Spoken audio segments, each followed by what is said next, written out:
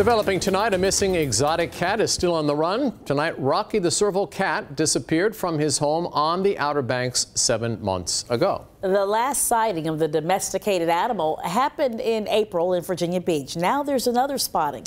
13 News Now reporter Adriana de Alba has the latest on this bizarre case.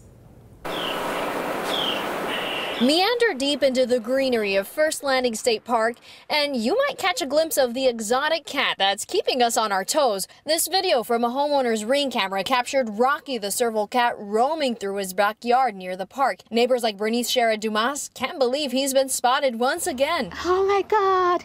Oh, that is amazing. Just a few yards away from where Rocky was spotted early this morning, we found this small trail. It seems wild animals run through here to get to that area tucked away in the park. It's the same grassy area nestled on the beach where neighbor Kate Crespo and her poodle Rio came across the large cat. I definitely saw him when I was walking up there with Rio, cut across it, and I thought, wow, that's a very big cat. In the blink of an eye, Rocky was there and gone. The recent sightings have neighbors like Cole Williamson on the lookout once again. Back in full force. I thought it was everywhere because it's been like 2 months now. Someone spotted Rocky in the same area last month. The cat's owner and animal control got together to set humane traps in hopes of capturing him. But it seems this big guy has a mind of his own. After all, he did get here by himself, all the way from his home in Kitty Hawk, North Carolina. Quite amazing. I tell you, he works in mysterious ways, doesn't he? He survived the wilderness on his own since October. He's probably eating squirrels and whatnot.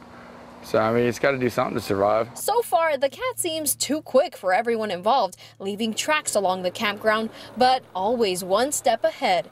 In Virginia Beach, Adriana de Alba, 13 News Now.